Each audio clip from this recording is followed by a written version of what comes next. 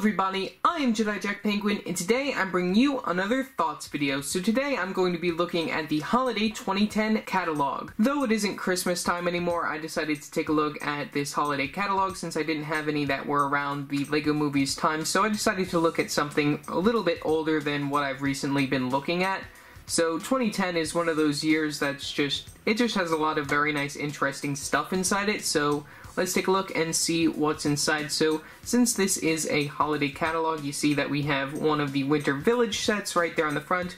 We open right up, and then we can actually see those, which we have the Winter Toy Shop, and then we have the Winter Village Bakery, which these are two of the Winter Village sets. They did do a remake of the Winter Toy Shop. I don't remember if it was around this time or after it, but very nice to see those inside this catalog. We also have the launch of LEGO Universe, which is one of those online games. Pretty cool that that came out back in 2010. And then we do have a number of really cool and interesting themes. We have LEGO Harry Potter, LEGO City, LEGO Atlantis, LEGO Games, Hero Factory, and then we have LEGO Universe, and then LEGO Star Wars, which of course there are some more things that are mixed in to this catalog other than those themes. So let's take a look and see what else is in here. So we flip right open. We have some of the older, larger sets in here. We have the Medieval Market Village. Pretty nice set. Wish I can get that sometime, but probably will never get it. Imperial Flagship. It's an okay set. You know, if I find it cheap, I'd probably get it, but otherwise I don't really care for it. We have the Tower Bridge, which was new as of this time. I think that this is retiring soon, or already has. We have a lot of the modular buildings right here, which we have the Fire Brigade set right up here on the top. Really love how that actually looks. That's like just a beautiful modular building. I wish I could actually get it, but I probably will never get it. Same goes for the Grand Emporium set, which is it's just beautiful, these modular buildings that LEGO made back in the day. And of course they go for lots and lots of money on the aftermarket. Then we have the Shuttle Adventures, which is another hard to find set from 2010. Very nice, really like that spaceship. I know that we're going to be getting some space-themed stuff in City this year, so you can look forward to that during the summer. We have the Taj Mahal, which they have remade since this version, and I'm probably never going to get that. We have LEGO Architecture right here, which we have the Empire State Building, the Seattle Space Needle, and the White House, which I think that's interesting that we actually have the White House. And then we have the Falling Water, and then we have the Solomon R. Guggenheim Museum, which I don't know if I said that right, but, you know, some architecture stuff, not really what I'm interested in. Oh, there we go. We have the LEGO Harry Potter 2010 sets right here, which we have new the Quidditch match, which I actually own this set. I do have some pieces missing inside the set. Might do a review on it if people want to see it. We have Freeing Dobby, which I always want to actually get another one of those sets, since my older Dobby's face is losing its printing.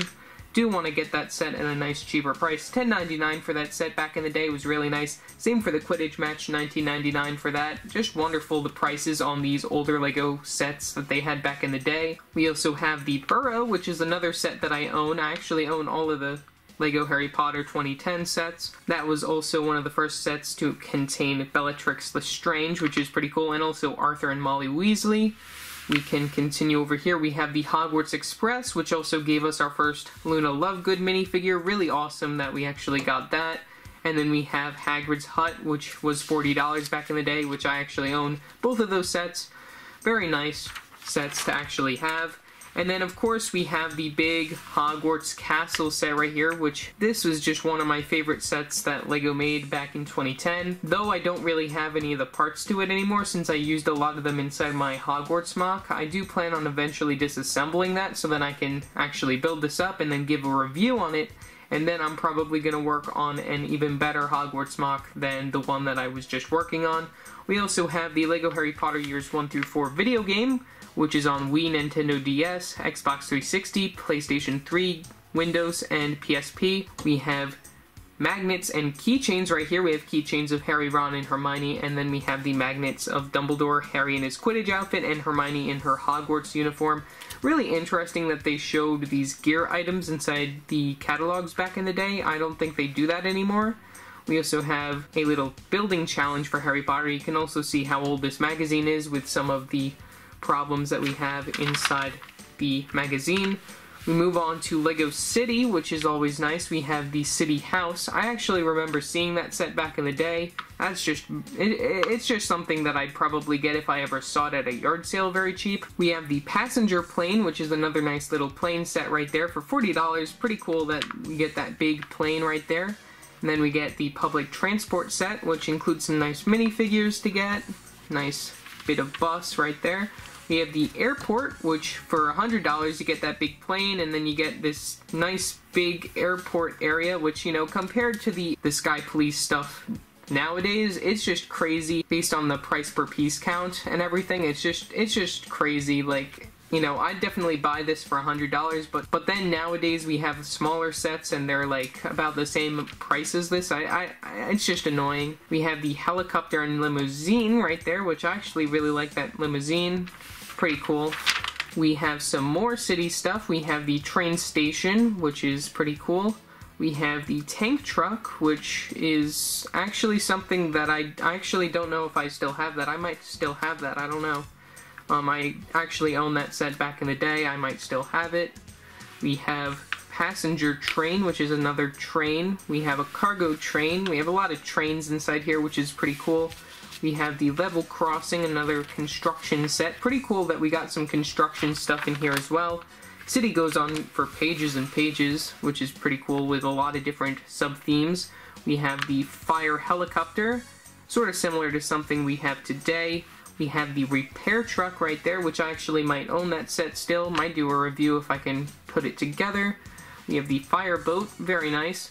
Don't know if that floats on water. Oh wait, yep, and it floats. It floats. That's cool. We have the fire station, which is pretty cool. Might have some pieces to that from a yard sale haul that I got, but I don't know if I actually have the full thing. We have the off-road fire truck and fire boat right there. Pretty nice boat as well. Now we get into Lego Kingdoms, which has a lot of very nice, interesting sets as well. We have the Outpost Attack, we have the Prison Tower Rescue, the Prison Carriage Rescue. Unlike some of the previous Castle or Kingdom sets that we've gotten, these aren't as interesting as like the ones that we got back in the day. I do really love the original Castle theme from like around 2008-ish. That's probably one of my favorite like castle-like themes. We get some keychains. I actually own the Wizard set. I have the box for that inside my box collection as well. We have the King's Castle, which is pretty cool, and then we get the Small Jester set, which I actually might have that one too.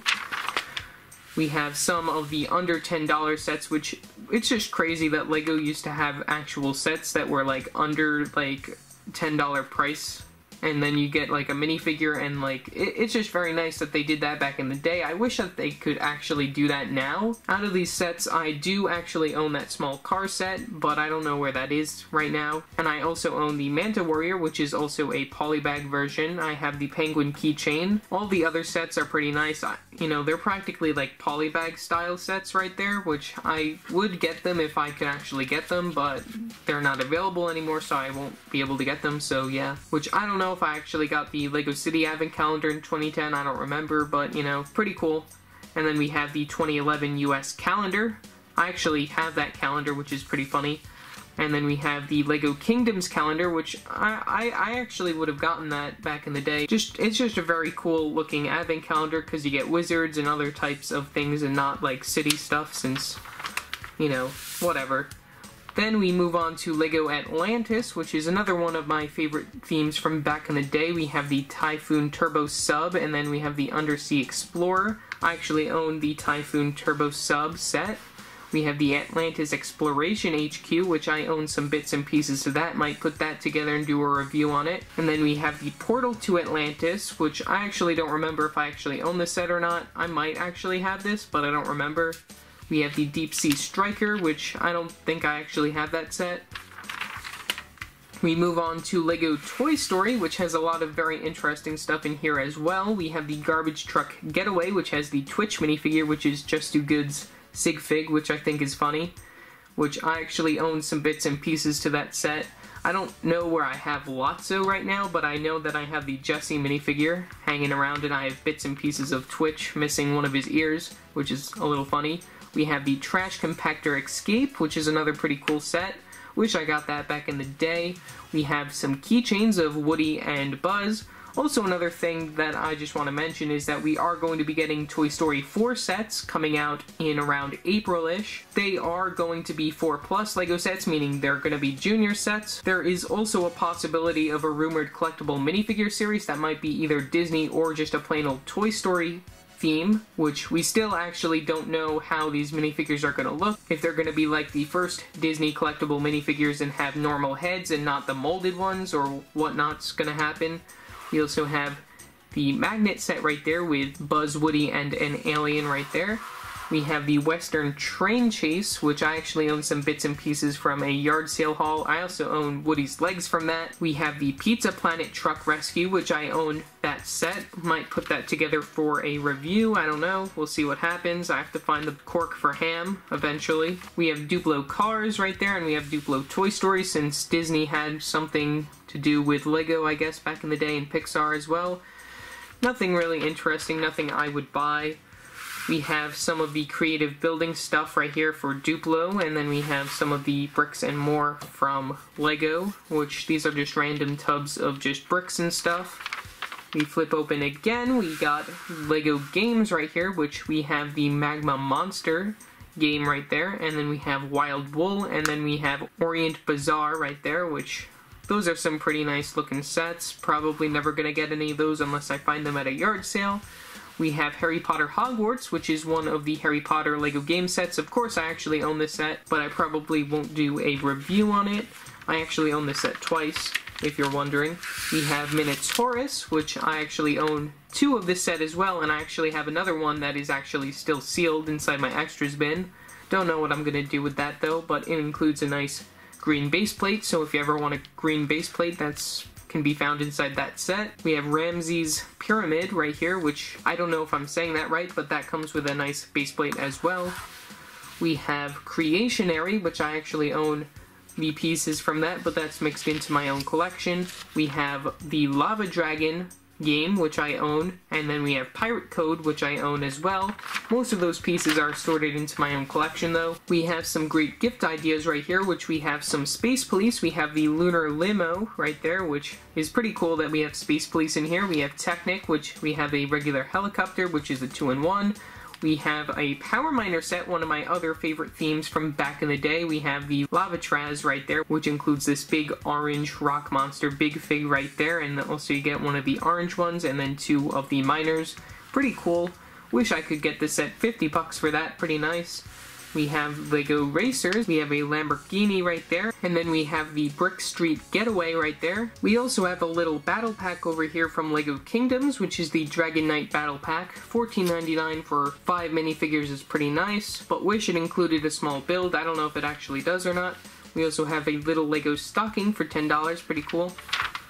We flip open one more time, we have some of the Lego Store and Lego Shop pages, which also, this is when back in the day the Lego Shop page looked different, and also the normal Lego page looked different, which I just remember those back in the day. It's just pretty cool that they actually had it look like that. It's just a little nostalgic right there. And then we have some of the other information right there if you want to order something. We have some Lego Creator, which these are the 3-in-1. We have the Ferocious Creatures, which you can have a crocodile or a deep sea fish or a dinosaur. We have the Off-Road Power right here, which is pretty cool. We have the Sonic Boom, which is a nice looking jet right there. We have the Apple Tree House, which is a nice little house build right there, pretty nice. We have Lego World Racers, which was a short-lived theme, which has Wreckage Road and Gator Swamp and Blizzard's Peak right there. Out of those, I actually own some bits and pieces from the Gator Swamp, and I own some bits and pieces from the Wreckage Road. We have the Desert of Destruction right there, which is one of the bigger sets from the theme. We have the Snake Canyon, which I own some bits and pieces from. And then the Jagged Jaws Reef right there, which I don't own. We continue on with Disney's Prince of Persia right here, which we have the Quest Against Time, and then we have the Fight for the Dagger, and then we have some of the keychains and the magnet sets right there for the theme. We continue on, we have the biggest set, which is the Battle of Almont, which I actually haven't seen this movie, so I don't really know anything about it. And then we have one of the other smaller sets, which is the Ostrich Race right there. flip open one more time, we have an advertisement for Design by Me, which I remember that back in the day. I used to actually use that and design some random stuff just for fun. We have some advertisements for the Legoland Parks and Legoland Discovery Centers, and then you also get a free ticket to Legoland if you're a kid. And then we have Hero Factory, which this is when we first got Hero Factory, some of the first original versions of some of these hero characters. I'm not going to say any of their names because I'm probably going to pronounce them wrong, but I actually own the Stormer one, and I own William Furno right there. The other ones I don't have. Mark Surge I actually have. I actually do also own that Furno bike set right there, which I think I actually have that. We continue on, we have the Von Nebula, which I remember actually having that back in the day. I have some bits and pieces from him, as well as Rotor. We have a lot of different characters right here. This was supposed to be Bionicle's replacement, but it didn't really work out, which sort of like the construction lines don't really work out with Lego. I don't know why, but you know, they aren't as popular as they were back in the day. We have some of the Technic sets, which we have a motorbike, a snow groomer, and the container truck. Nothing too interesting. I don't really care for Technic. We have the mobile crane, which is another big $100 set right there. Very nice for $100. And then we have Lego Universe, which this was a $40 game for the PC back in the day, which I actually owned this game. I didn't really play it very often, but I played it a little bit. But it's pretty cool to see that we have an advertisement for that. Now we move on to Star Wars, which has a lot of the sets that I actually owned back in the day. Really cool, a lot of the stuff that they had back in the day for Lego Star Wars in 2010. We have the ARC 170 Starfighter, which I own that set, which includes Kit Fristo and R4P44 and Captain Jag and a clone pilot. Really cool set. I actually have to rebuild that sometime. Pretty awesome. Then we have a Clone Wars magnet set with Anakin, Ahsoka, and a Senate Commando. We have some other keychains and some other magnet sets. Pretty cool, a lot of nice stuff right there. We have the Clone Turbo Tank, which if you've watched my other haul video, you've seen that I actually have this set. It's just a little broken up. I gotta rebuild it. Maybe might do a review on it, I don't know. We have the two battle packs for 2010, which is the Rebel Trooper Battle Pack and the Snow Trooper Battle Pack. I own multiples of both of those battle packs, so I might do a review on them sometime. We flip open again, we have the Hoth Wampa Cave, which I own that set. Back in the day, 40 bucks for that, pretty cool. You get the Wampa, which was new for the theme back in the day, and then we also get nice Luke Skywalker, we get Zev Zeniska, and a skeleton. Then we have Slave 1, which was the first remake since 2006, which was pretty cool. Which was also my first Boba Fett, and Bosk minifigure was brand new for this set as well, and then you get Han Solo and the new Carbonite piece as well. I bought this back in the day, 80 bucks for it, pretty nice. I know that we are going to be getting another Slave 1 this year, inside the April wave for the 20th anniversary of LEGO Star Wars. If you haven't seen that yet, you can check out my LEGO 2019 site down in the description below. Then we have the AT-AT Walker, which this is the 2010 version as well. I never actually got this one. The only walker that I actually got was the one that they produced the next time they made another AT-AT walker, which I actually prefer this one and the motorized one compared to the other one, since these actually look really nice. And also the motorized one was one that I actually wanted back in the day because of the nostalgia reasons and all that stuff. We also have the midi-scale Imperial Star Destroyer, which is for $40 right there. They also did a Millennium Falcon. Those didn't really work out the way LEGO wanted them to, so they stopped making them. Next, we have General Grievous's Starfighter, which includes a new version of General Grievous, also one of my first versions of General Grievous. And then you also get Nadar Veb right there, and the A4D droid, which is pretty cool. I actually still have the vehicle. I'm actually missing the General Grievous that came inside that set, but I do have another version of him. We have Cad Bane Speeder, which was one of those exclusive hard-to-find sets right there. I actually owned two of these back in the day. Might put one together and do a review on it sometime.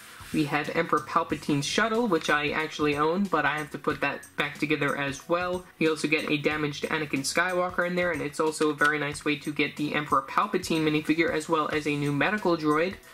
And then we have Plo Koon's Jedi Starfighter, which was another cheap way to get the Jedi Master Plo Koon, and also you get his astromech droid inside his vehicle. Might do a review on that. I actually have that in my Clone Wars display upstairs. We have a lot of the giant LEGO Star Wars sets right here, which we have the Republic dropship with AT-OT Walker for $250. Pretty cool. You get two nice Star Wars ships and a lot of clone troopers right there. This is a really cool set. I wish I actually got this back in the day. Same thing goes for the Imperial Shuttle, since this is just one of the top direct-to-consumer sets that was on my list back in the day, since they also still included the chrome-handled lightsabers back in the day inside those sets as well, which we have Luke Skywalker, Darth Vader, Stormtrooper, Imperial Officer, and a shuttle pilot inside this set. It just looks really cool. I wish I actually got this set. I did get the 2015 version, which isn't as good as this one, but this is definitely just a beautiful looking set. I wish I actually owned it. It's on my to-get list. And then we have the original 2008 Death Star set for $400 before they decided to remake it and add another $100 to it, which I actually own this set as well. I own all of those characters. Some of them might be missing some pieces. And then finally, all the way on the bottom, we have the Tantive IV, which is rumored to be remade as another direct-to-consumer set this year, which I'm actually hoping so, since I missed out on the set. $150 for that. I would definitely pay that for this set right now. Really nice, but the new one should be around $200. And then that's pretty much it for the catalog. We have a little LEGO universe and then a VIP stuff going on right here. Nothing else new on the catalog, so yeah, that's pretty much all for this video. That was just a crazy nostalgic drop right there with the Harry Potter and the Star Wars and all the Clone Wars stuff that they had back in the day. Star Wars: The Clone Wars was one of my favorite sub-themes from LEGO Star Wars back in the day, and also it was very nice to see a little bit of Power Miners and also Toy Story, and I hope you guys enjoyed watching and me just rambling on about how I want this, how I don't want this, and whatever and all that stuff. So yeah, that's pretty much all for this video. Remember to like and subscribe and hit that bell icon to know every time I upload a new video. So yeah, that's it for now, and I will see you next time. Bye!